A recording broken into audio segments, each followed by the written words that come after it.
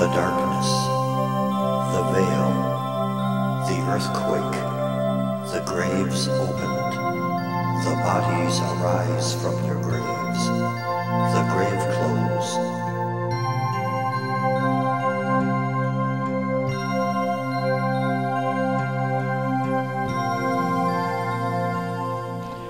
We're continuing on in our study of the miracles that happened at the cross. And we've seen, first of all, the miracle of the darkness, and it very definitely was a miracle. It wasn't just a certain phenomena that took place, it was a miracle.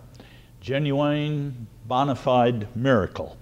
And then we saw last week the miracle of the veil, how the veil was supernaturally ripped in two, and we're going to be dealing with the veil again today. And that was one of the miracles at the cross. There's 6 of them all together, and that's what we're doing in this series. So let's look to God in prayer, and we'll begin. Heavenly Father, we ask you to bless this class time today. We ask you to bless your word and the ministering of your word. And we ask you, Lord, that you would just in a very special way bless each one of us as we are here together and as we study the Word of God together and as we consider the Lord Jesus and these miracles that we're dealing with. Lord, we just pray that his name will be high and lifted up and his glory fill this place. Now, Lord, we pray that you would minister to each one of us by your Holy Spirit. Edify and bless your people. These things we ask and pray in Jesus' name. Amen. Does everybody have a lesson sheet? If you don't have a lesson sheet, hold up your hand and we'll see that you get one. Apparently everybody's got one or doesn't want one. Okay. We're talking about the veil, and we've seen the 6 miracles, or we are seeing the 6 miracles. And this is the second miracle that we're dealing with. And I'm going to ask you to turn in your Bibles, please, to Psalm 22. Psalm 22. Last week we saw that in the tabernacle, the color scheme in the tabernacle was blue and scarlet and purple. And we saw there was spiritual lessons from these colors, and we're going to be dealing with them some more again today. This thing's collapsing on me. Yeah, hopefully that'll hold. The blue speaks of Jesus' deity, and because he's the Lord from heaven, it's the blue. The scarlet speaks of his humanity, the shedding of his blood. He came and shed his blood, died for our sins. The Bible says our sins were scarlet, Isaiah 1:18. Though your sins be as scarlet, they shall be white as snow. Though they be red as crimson, they shall be as wool. And so his blood was shed for our sins. And then the purple speaks of his royalty. He's the coming king. And the color scheme within the tabernacle, the 10 curtains were blue, scarlet, and purple. And the hangings were blue, scarlet, and purple. And the priest's clothing were blue, scarlet, and purple. And the ephod that the priest wore was blue, scarlet, and purple, as well as the girdle that he wore was blue, scarlet, and purple. The pomegranates hanging from the bottom of the priestly robe was blue, scarlet, and purple. His breastplate contained, along with some other colors, blue, scarlet, and purple, and the veil itself, and this is what we're studying, that veil that hung there between the holy place and the Holy of Holies, that veil was colored in blue, scarlet, and purple. All of this color scheme, all of these colors, they all speak of the Lord Jesus Christ. The blue, his deity, the scarlet, his humanity, and the purple, his royalty. You have the whole scope of Jesus' dealings with mankind in that color scheme. He was the Lord from heaven, hence the blue. Became a man and came to earth and died for our sins, hence the scarlet. And he's coming back again as the king, hence the purple. So the color scheme of the tabernacle is all about Jesus. And this veil that was rent in two is all about Jesus. And I got thinking this past week, where did the dyes come from that colored everything blue, scarlet, and purple?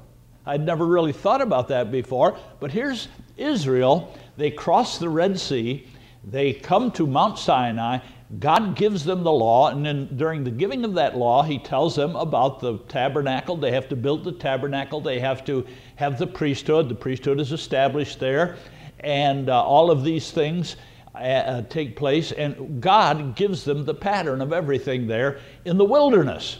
And then they begin their journey to the promised land, and this journey takes them 40 years because of their unbelief, and that tabernacle had to be packed up every morning and journey with them, and then at night it had to be unpacked and set up again.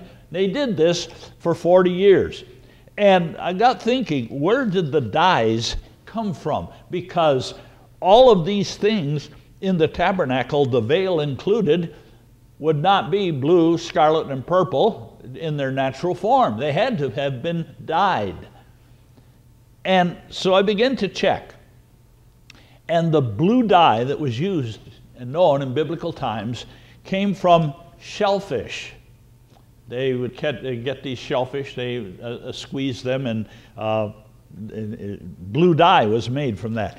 Well, right away it struck me, this is a type of Christ. The shellfish is a type of Christ. They live underwater. They are unseen by the masses of humanity. You can walk along an ocean side and you are totally unaware of what's underneath that water. This is the way it was with Christ and his coming. Just think of it. The holy, sinless, immaculate Son of God, the Word of God himself, God in the flesh, God became man and came and dwelt amongst us. The Bible says in John 1:14, the Word became flesh. And it tells us in 1 Timothy 3:16, it tells us that God was manifest in the flesh. He came and he's here. And the waters speak of the masses of humanity. But how many people living back there or even today know that Jesus came, God in the flesh, he came into this world to save sinners? Someone was just telling me this morning, they said to somebody, Jesus died for your sins. And they said, he did? Never heard that before. Wow, what a revelation. Jesus died for our sins. I thought almost everybody knew that. But apparently they don't. If you heard Pastor Jim's message today, we're living in a pagan society. It used to be a Christian society, but it has become a pagan society. And Jesus is unseen by the masses of humanity. In John 1:5 we read, and the light shineth in darkness, and the darkness comprehended it not. This world is so darkened by sin that they can't even recognize light when they see it. The darkness comprehended it not. Jesus is the light, and the world doesn't recognize the light. And in John 1:10, this is a little bit stronger. He was in the world, and the world was made by him, and the world knew him not. The world, the whole world, all of creation. He is the God of creation. But the world, his own creation, knows him not. And then it becomes even stronger. John 1:11, he came unto his own, that's the nation Israel. He came unto his own, and his own received him not. The darkness comprehended him not. The world knew him not, and his own received him not. He's unknown, basically unknown to the masses of humanity. The Muslims, the pagans in Africa, the Hindus in India, the Shintos and Confucianites and so forth over there in the Orient, they know nothing about the Lord Jesus Christ. And so the blue dye comes from the shellfish, and it speaks of the fact that the world does not know the Lord from heaven. Secondly, the scarlet dye comes from some particular forms of worms and grubs. And you say, is that also a picture of the Lord Jesus?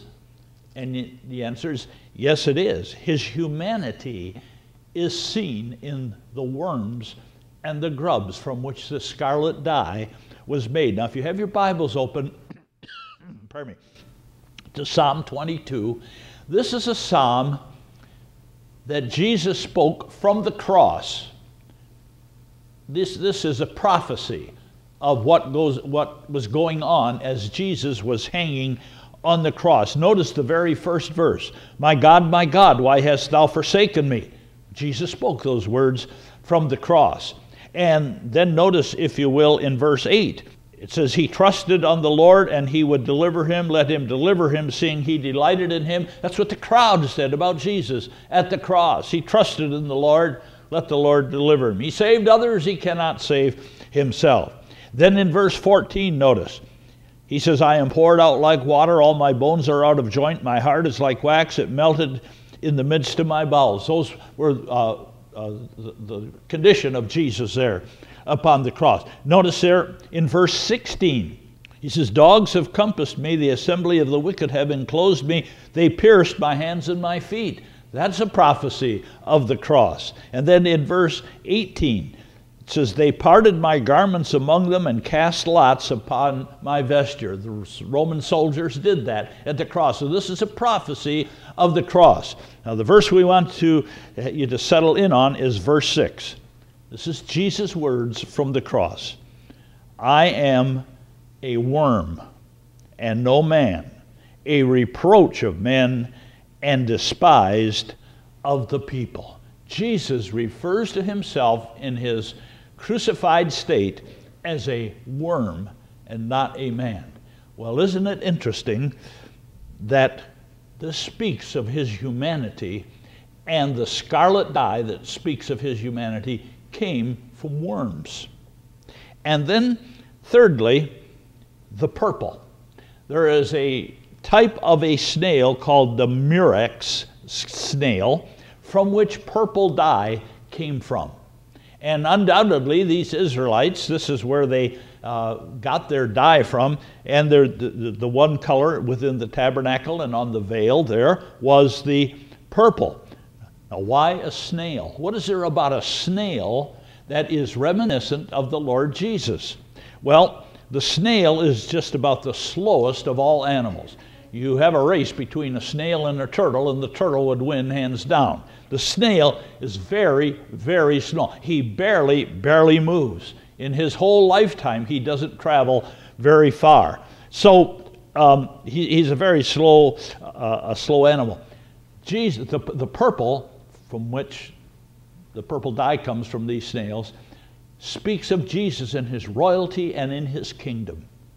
And his kingdom is on hold. He offered it, and it was rejected. And today, it is on hold. And the Bible says in 2 Peter 3:4 that in the last days, scoffers are going to come, and they're going to say, where is the promise of his coming? He's not coming back. If he'd have been here by now, why is he so slow in coming back? Where's the promise of his coming? I've had Christians say to me, well, I don't know about the second coming. You know, I've been hearing that all my life, and he hasn't come yet. Well, the Bible says he's coming, and you can count on it because he said so.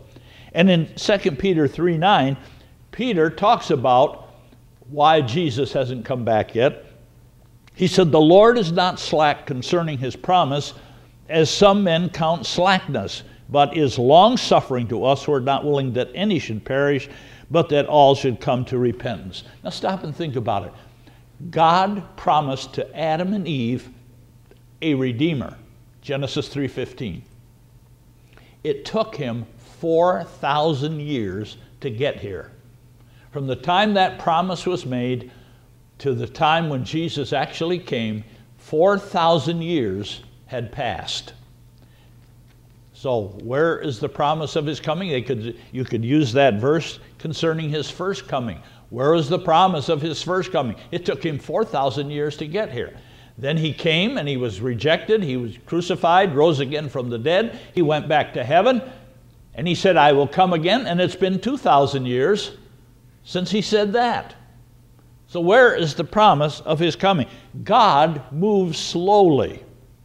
And he moves slowly, but he's not slack concerning his promise, as some men count slackness. He's long-suffering, the Scripture says, not willing that any should perish, but that all should come to repentance. And so the very sources of the dye for these animals all speak of Christ, just as the veil itself speaks of Christ. Now, we saw the darkness, and last week we saw the rending of the veil, part 1, and today we're going to see the rending of the veil, part 2. This veil that was colored blue, scarlet, and purple. And Matthew 27, verses 50 and 51, Jesus, when he had cried again with a loud voice, yielded up the ghost. And behold, the veil of the temple was rent in twain from the top to the bottom, and the earth did quake, and the rocks rent. So the veil tore in two, torn by the hand of God, not from the bottom to the top. Then the earthquake could have got the credit. It was torn from the top to the bottom. Now, Jesus is the Lord from heaven. The blue speaks of his heavenly, his deity. And he is our coming king. Here's the purple. But he died, first of all, he died for our sins, hence the scarlet. These were the colors inside the tabernacle, and we want to consider these three colors. First of all, the blue, declaring him to be the Son of God. The scarlet, declaring him to be the Son of Man. Now, when he became the Son of Man, he did not cease to be the Son of God. When he became the Son of Man, he did not become less the Son of God. He wasn't half God and half man. He was the God-man. He was all God and all man at the same time. And so we see the blue and the scarlet representing him as the God-man, and then the purple representing his royalty when he's the coming king. He's the God-man king, and will be all at the same time. Now, the next thing we want you to consider is the robe that Jesus wore as he was beaten, as he was tried, beaten, and then brought to the cross where he was crucified. The robe is a very interesting thing.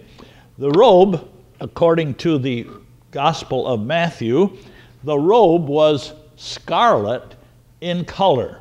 Matthew 27:28 says they stripped him and put on him a scarlet robe. So the robe, we are told, was red or scarlet. But in John, and as well as in Mark, we are told that that robe was purple. John 19:2 says, and the soldiers plaited a crown of thorns and put it on his head, and they put on him a purple robe. And the 5th verse says, then came Jesus forth wearing the crown of thorns and the purple robe. And Pilate saith unto them, behold the man. Well, now, Matthew says the robe was scarlet, and John says the robe was purple. But in Luke, we read something else again. We read in Luke, and Herod with his men of war set him at naught, and mocked him, and arrayed him in a gorgeous robe, and sent him again to Pilate. A gorgeous robe. What color is a gorgeous robe? Well, the word gorgeous there is the Greek word lampros. And it comes from the same Greek word which means radiant and magnificent and sumptuous. And the word itself, lampros, means bright, clear, gay, not modern, gay in modern connotation, gay, goodly, gorgeous, and notice, white. This was a beautiful white robe that was put on the Lord Jesus. And this beautiful white robe was no doubt a very expensive robe. It was a magnificent, gorgeous white robe. And they took it in mockery and they put it on the Lord Jesus. And that's what is recorded in the Gospel of Luke. Luke was not one of the 12 disciples. He wasn't there.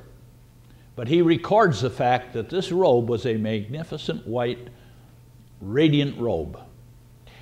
Matthew, on the other hand, he was there when Jesus was beaten and flogged. And Matthew tells us that this robe is scarlet. It's red.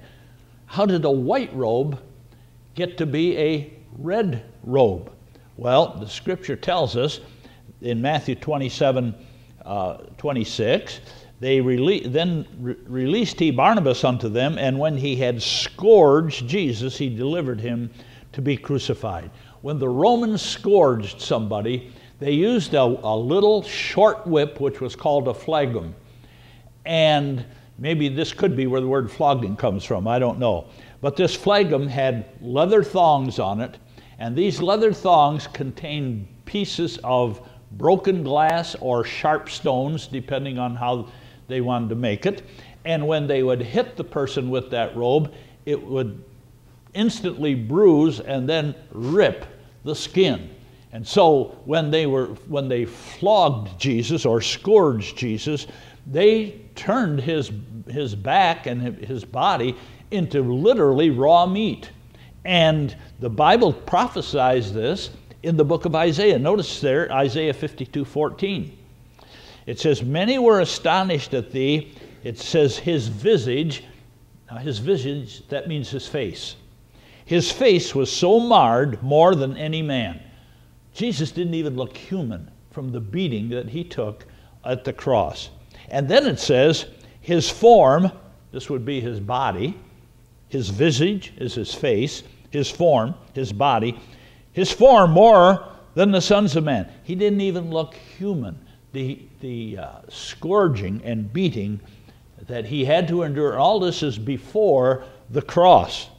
And in Isaiah 53:4-5, we read, he was stricken, smitten of God, and afflicted. He was wounded for our transgressions. He was bruised for our iniquities. The chastisement of our peace was upon him. And with his stripes we are healed. So Jesus was turned into a bleeding mass of humanity that did not even look human. And this gorgeous, magnificent, radiant white robe that was put upon him instantly was drenched with blood and became a scarlet robe. Every inch of his body was covered with blood. And this is all that Matthew saw. Because what did you know what Matthew did when he saw this? He took off. And so did all the other disciples except John. Mark 14:50 says, they all forsook him and fled. So that's all that Matthew saw. He saw this robe become this scarlet colored robe, and then he fled. But John was the only disciple that stayed with Jesus right on through the trial and the crucifixion itself. Peter was there for a while, he fled, and the other disciples, they were there for a while and they fled, but John stayed right with him. Now we know that because in John 19 we have Jesus speaking to John as he's hanging on the cross. He says to him, to the disciple whom he loved, he saith to his mother, woman, behold thy son. He saith to the disciple, behold thy mother. And from that hour that disciple took her unto his own home. That was John. And so he entrusted the care of his mother to John as he was hanging there on the cross. So John was with him. John saw the whole thing. John saw more than any of the other disciples saw. And John was there when this robe was removed from Jesus so that they could crucify him. And by this time, this robe is purple, soaked and hardened with dried blood. And the scripture tells us in the Gospel of Mark, right down at the bottom of the page, Mark 15:17, they clothed him with purple and plaited a crown of thorns and put it upon his head. And then in verse 20, it says, when they had mocked him, they took off the purple from him and put his own clothes on him and led him out to crucify him. And just taking that robe off the Lord Jesus must have been a terrible agony, as that blood had dried, that white robe that had become red was now a purple-colored robe robe with dried blood, the scabbed over, and they ripped that off of him. Must have been just in itself terrible agony. And the scripture says they took him and they crucified him.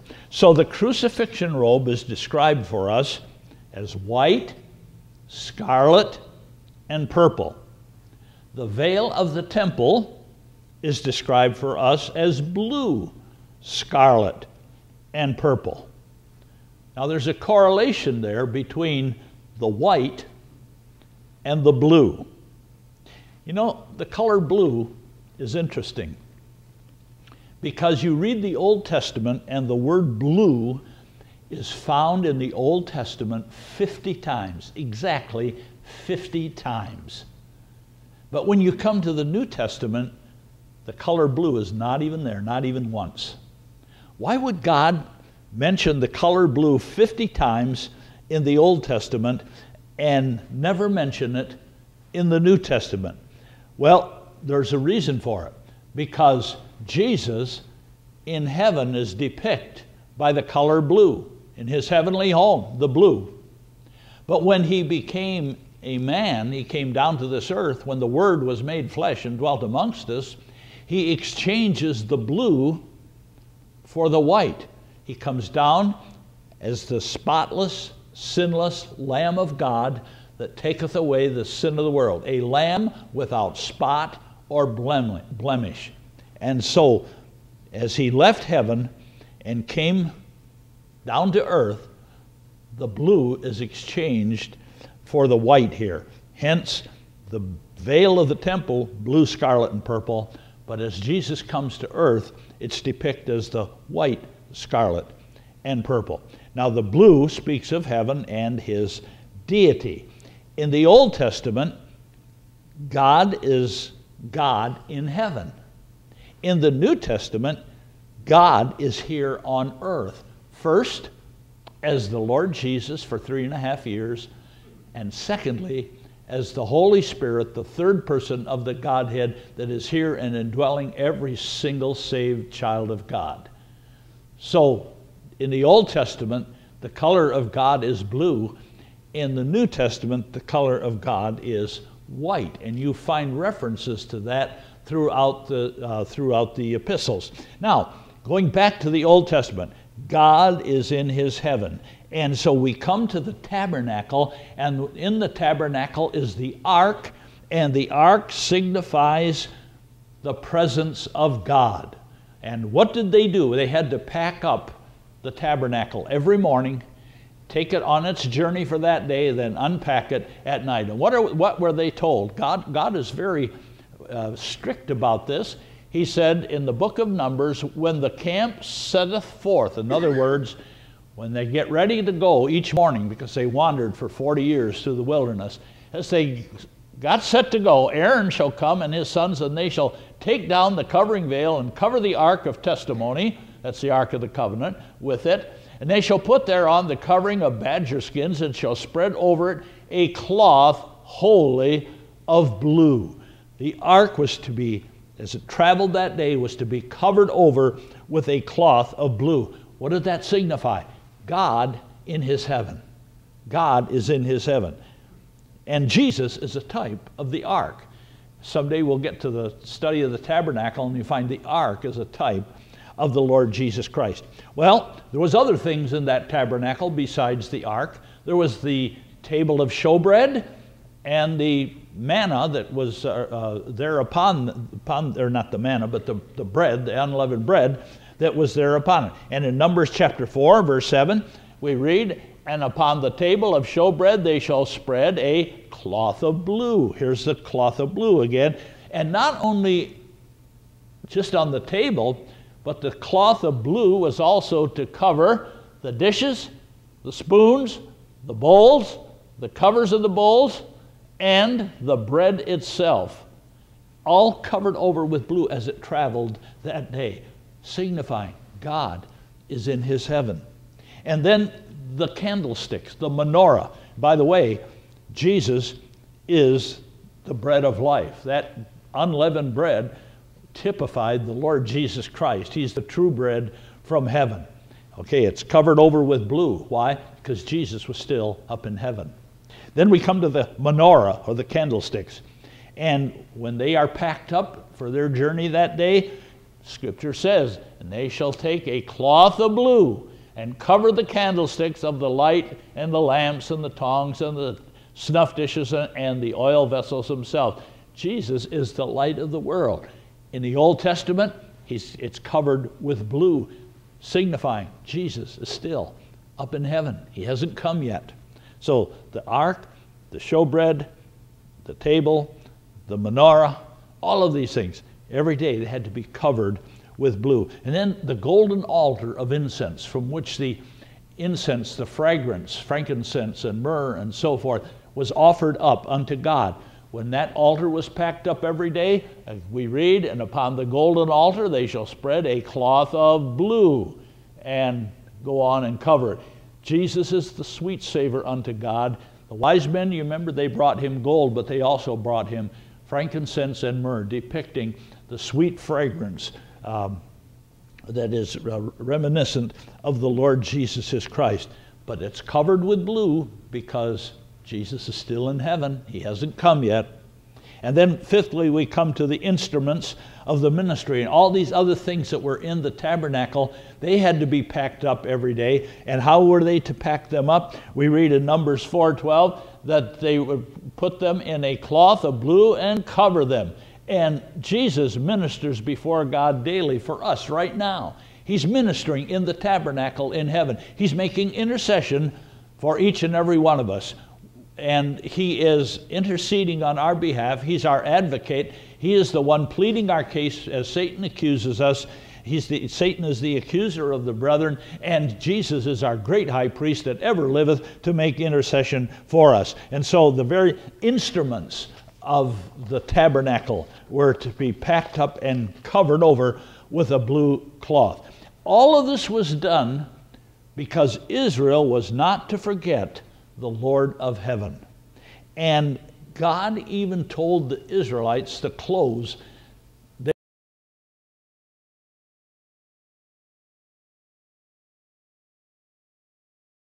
paganism, the styles of this world, but Israel was told to a certain degree how they were to dress.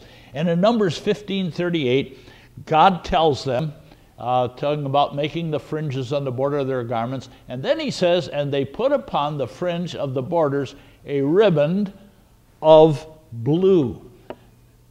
And Israel developed the prayer shawl because of this verse right here. It was easier than to take every single article of clothing, put fringe on it, and put a band of blue on it. It was easier to take the prayer shawl with the fringe on it and the band of blue, and to take that and wear it every day. And that's what they did, and they put it across their shoulders, and the fringe hung down. Each part of it was significant, but it was to remind them that God, they're not to forget the Lord. Even though the Lord is up in heaven, they're not to forget him. So this blue speaks of the Lord himself, the Lord in heaven. And the Israeli flag, when Israel became a nation in 1948, what kind of a flag did they come up with? Very significantly, a blue and white flag symbolizing the presence of God. God was for his people. So, the blue speaks of the Son of God in heaven. And the white speaks of the Son of God on earth. And in the blue, we see his heavenly deity, but in the white, we see his sinless, spotless, earthly humanity. So these colors are all important. In fact, you can make a good case concerning Jesus and the colors of the spectrum, because he's represented in the colors of the spectrum in so many different ways. First of all, one of the colors of the spectrum is yellow, and that's the color of gold. And when you read about gold in the Old Testament, many times it's referring to the deity of Christ. And green is the exact middle color of the spectrum. And Jesus is represented in Revelation 4, 2 and 3 as sitting upon a throne with a rainbow about the throne in sight like an emerald, and all green rainbow surrounding his throne, and green is the exact center of the spectrum. Jesus is the center of everything, and he's represented there by the green. And then we come to the color blue, showing he's the Lord from heaven. We come to the color white. That shows the sinlessness of the Son of God and his purity. Did you know that if you mix all the colors together, it comes out white? Did you know that? The three primary colors, red, green, blue, put them all together, true colors, not different shades, but the true colors, they come out white. And that's interesting. You know why? Because the Bible says that. When you think of the colors relating to Christ, Colossians 2:9 says, in him was all the fullness of the Godhead bodily. In him was all the fullness of the Godhead bodily. The Godhead in bodily form is seen by all the colors of the spectrum. And in the white, we see his earthly humanity, that he is sinless and he is spotless. In the red, we see his blood shed for us. And in the sixthly, the purple, his royalty, the robe that they put on him, it began as white, was drenched in blood, became scarlet, and then became purple. And what does all this tell us? It tells us that he laid aside the blue of heaven. He put on the white for our sins, and our sins turned it red. And he is coming back again as a king described by the color purple. Let me say that again. He laid aside the blue of heaven, and he put on the white, and he did it for our sins. But our sins turned it red. And he is coming back again, not as a Savior, but as King, hence the color purple. So we see Jesus depict in all of these colors. So the colors of the veil are there for a purpose. They have a spiritual gospel message for us. And we read in the book of Isaiah 53, he was wounded for our transgressions. He was bruised for our iniquities. And the chastisement of our peace was upon him, and with his stripes we are healed. It's all about Jesus, but it was all for us. Now, going to the next page, the results of this veil ripping in two. This veil ripped in two by the hand of God had at least 4 tangible results connected with it. First thing, it made temple worship completely worthless. The temple worship became worthless. The Jews today, they have no temple, they have no altar, they have no sacrifice, they have no priesthood, and they have no veil. They have none of these things, and there must be a message here. I talked with a Jewish lady a number of years ago and showed her Christ from the Old Testament prophecies. And I said to her, what about your sins? And she says, well, our rabbi tells us that because we have none of these things, our rabbi tells us that we can have our sins forgiven by doing good, studying the Bible, and being a good neighbor, and so forth, doing good deeds. And I said, you know what? Your rabbi has no right to tell you that. God said, without the shedding of blood, there's no remission. God said, it is the blood that maketh an atonement for the soul. And you don't have the blood. You don't have a temple. You don't have an altar. You don't have a sacrifice. You don't have a priesthood. And you don't have the veil. So What have you got? I said, you're still in your sins. And that lady accepted Christ as her own personal Savior. But they have none of that today. So the temple worship became worthless when God ripped that veil in two. Now that veil was torn in two in the year 33 AD. 37 years later, 70 AD, all the rest of it, of that list, ceased to exist. The temple was destroyed, the altar, everything was destroyed. The priesthood ceased to be. 70 AD, the Jews were driven out into all the land. And so the results of that veil, it made the temple worship, Judaism, absolutely worthless. There's a message in this. The message is there's a new and better way to come to God and have your sins forgiven, and that's Jesus Christ. Secondly, it opened the access to God to whosoever will. That veil was ripped and the believer was put into the direct presence of God in the Holy of Holies. Hebrews 4:16 said, "Let us therefore come boldly unto the throne of grace, that we may obtain mercy and find grace to help in time of need." We don't need the temple, the altar, the sacrifice, the priesthood, the veil. We need none of those things today because of the fact that we're exhorted to come boldly. We don't need a priest. You don't need a priest to get to God. All you got to do is come to God by Jesus Christ. There's one God and one mediator between man and God. That's the man Christ Jesus. 1 Timothy 2:5. He is our great high priest that ever liveth to make intercession for us. We need no priest. We need no priesthood. None of those things. Thirdly, when that veil of that temple was rent in twain, it ended the dispensation of law. In John 19:30, Scripture says, when Jesus therefore had received the vinegar, he said, "It is finished," and he bowed his head and gave up the ghost. It is finished. The age of law is finished. It's over with.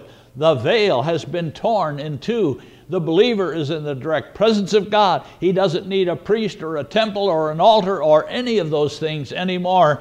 It's over with. The dispensation of law is ended, and we're living under the auspices of the grace of God today. In Mark chapter 15, it says, Jesus cried with a loud voice and gave up the ghost. And that's when the veil of the temple was rent in twain from the top to the bottom. Notice in John, he said, "It is finished," and he gave up the ghost. And in Mark it says, he cried with a loud voice and gave up the ghost. What he cried with that loud voice was, "It is finished."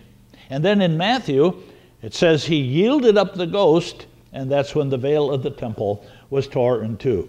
It shows, and so it ended the dispensation of law. And the dispensation of law was triggered, the ending of the dispensation of law was triggered by God ripping that veil, making the two rooms into one room, the believer into the presence of God. Don't need all that ritual and all that stuff anymore. And then fourthly, the fourth result of the rent veil, it shows us that the price of sin was paid for. God had paid the price of our sin. He died upon the cross, and that death was sufficient for the elimination of all these things and the forgiveness of the child of God. Did you know that everything you do, if you're here this morning as a person that has never accepted Jesus as your Savior, every single solitary thing you do is sin? Did you know that? There is nothing you cannot do that is not sin, because the Bible says whatsoever is not of faith is sin. And everything that you do is sin. And so there's no way your good works can outweigh your bad works to get you to God. There's no way your good deeds can help you, budge you, inch you any closer to heaven. It doesn't work that way. Look what the Scripture says. The Scriptures are the final authority. Proverbs 28:9, it says, his prayer shall be an abomination. A lost person can't even pray without sinning. And Proverbs 21:4 says, the plowing of the wicked is sin. Plowing is an honorable profession. It's part of the, being a farmer. That's an honorable profession. But you can't even plow a field. without sinning. The plowing of the wicked is sin. It doesn't say the plowing of the righteous is sin. It's the wicked. Everything the wicked does is sin. Even just going to work every day is sin. And then the worship of lost people is sin. It's Proverbs 21:27, the sacrifice of the wicked is an abomination. And even the thoughts that we think in our heart are sin. Proverbs 15:26, the thoughts of the wicked are an abomination to the Lord. And then finally, Proverbs 24:9 says the thought of foolishness is a sin. So everything that the lost person does is sin. He cannot possibly work his way to God because everything he does, every breath he takes, every move he makes becomes sin. So the age of law ended, and it ended with a shout. Matthew 27:50 says, he cried again with a loud voice. He yielded up the ghost, and the age of law ended. The veil in the temple was rent in two. Mark chapter 15, he cried with a loud voice. That's a shout. And Luke 23 says, when Jesus had cried with a loud voice, he said, Father, into thy hands I commend my spirit. And having said, he gave up the ghost. Here again it records, he shouted. There was a shout from the cross, it is finished. And you know what? That ended the age of law. But when the church age ends, there's going to be another shout. Another shout from heaven. 1 Thessalonians 4:16 and 17. The Lord himself shall descend from heaven with a shout. Age of law ended with a shout. The age of grace is going to end with a shout. And the tribulation period is also going to end with a shout. Revelation 16:17, the seventh angel poured out his vial into the air. There came a great voice out of the temple of heaven and from the throne, saying, it is done.